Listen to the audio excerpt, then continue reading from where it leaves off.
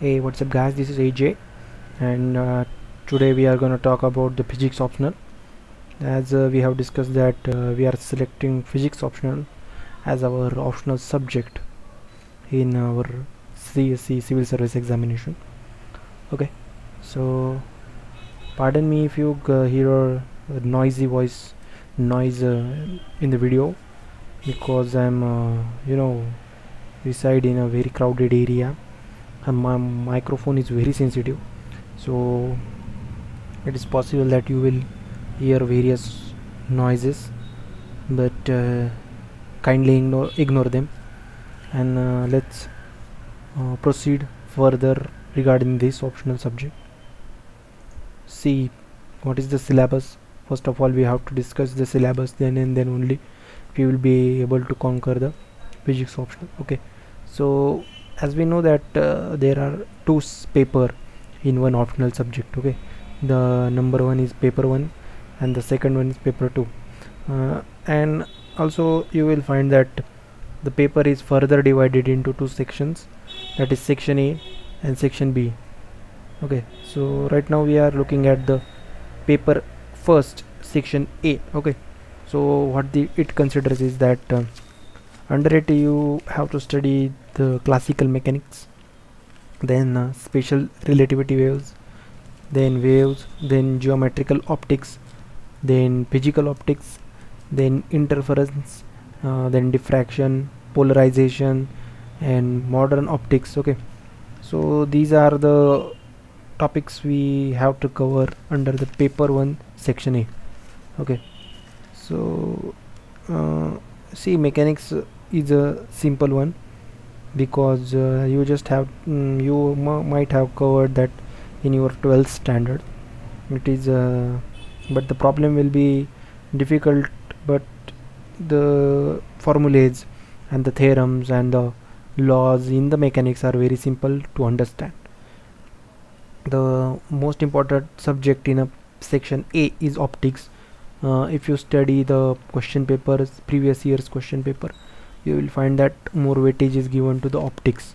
So you will see that the half of the portion in a section A is dedicated to optics, geometrical optics, physical optics, then interference, diffraction, then polarization, and modern optics. Okay, so this is the thing we have to what we will do is that we will understand the simple concepts of mechanics, and then we will shift our focus towards the optics, because we know that optics is more important than the mechanics. Okay, then we will see the section B of paper 1. You will find electrostatics and magnetostatics. Okay, then current electricity, then magnetic theory, then black body radiation, then thermodynamics, and statistical physics. Okay, so these are the subjects you will came across if you have done engineering. These subjects are taught in a first year of engineering. Okay, so you might be familiar with these topics, but no problem if you don't have any idea about these. We will cover everything regarding this.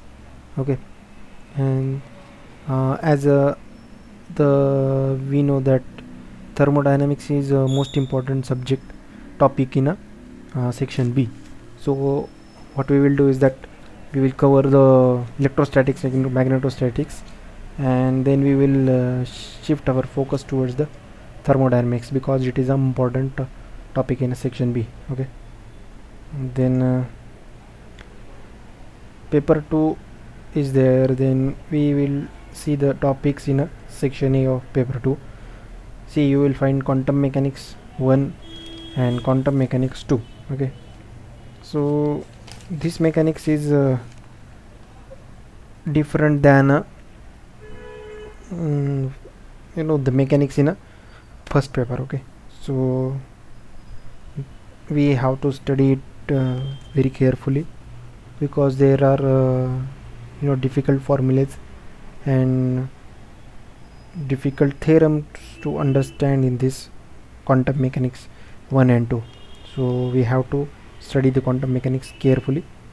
Then atomic physics and molecular physics are the topics in a section A. See, atomic physics and molecular physics are very easy to understand, and the problem are also quite easy comparison with the quantum mechanics 1 and 2. So what we will do is that our primary focus in this section A will be quantum mechanics, okay, 1 and 2. And then paper 2 section B, it deals with the nuclear physics, then particle physics, then solid state physics and electronics. See, if you see that the topics covered under the section B are theoretical one, you will not find many problems in nuclear physics and particle physics, but if you see the question paper, you will find that very rarely they ask theoretical question. In 90% of the question paper is problems, okay.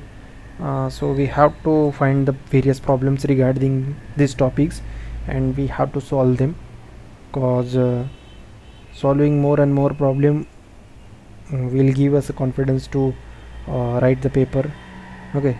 So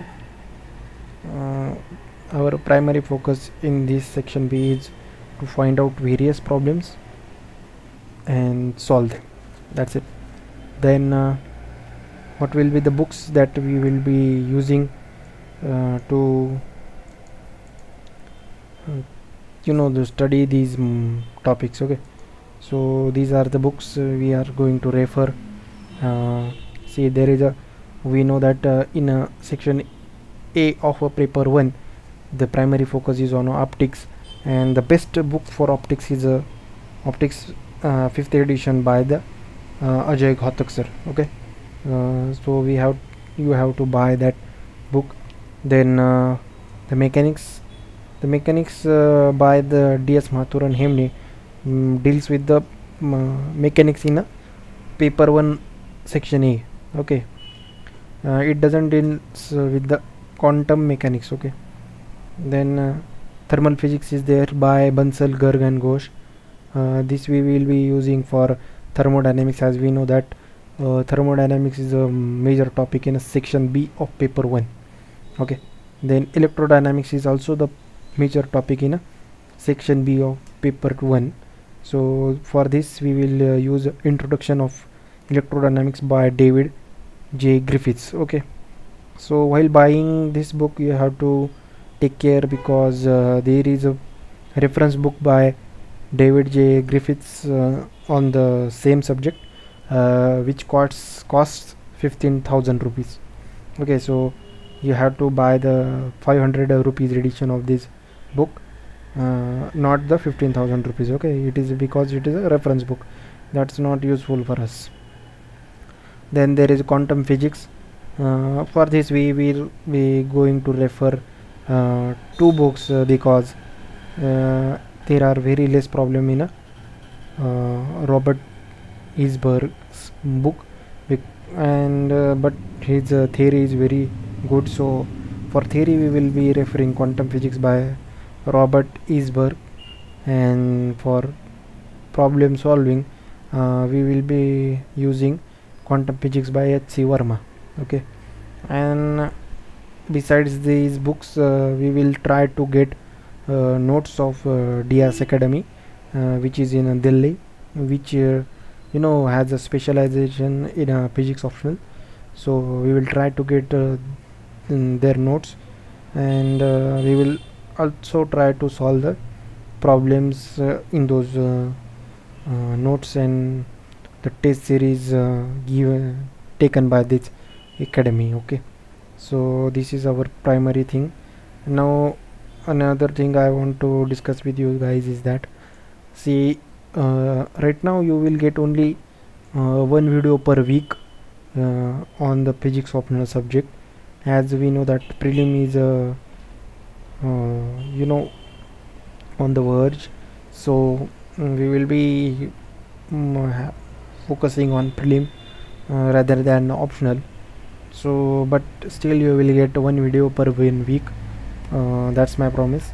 And in those videos, what we will be doing is that we will cover the we will try to cover every aspect of syllabus. Okay, so what we will be going to do is that we will take any subtopic from the major topics, and we will find various laws in that. We will try to understand those laws. Only understanding will be focused in those videos.